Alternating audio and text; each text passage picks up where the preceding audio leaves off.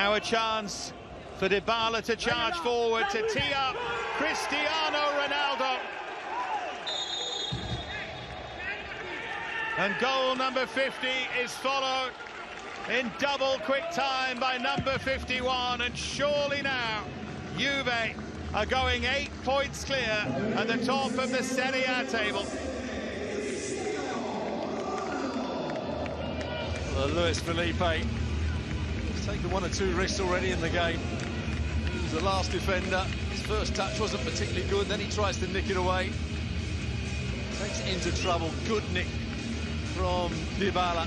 And Ronaldo's clever, he stays behind Dybala, and when the ball's played, he's onside. That's why Dybala looks across at the assistant referee.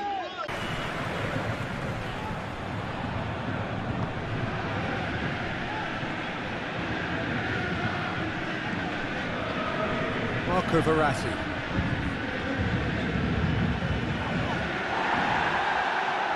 And no, that is pretty much the end of that.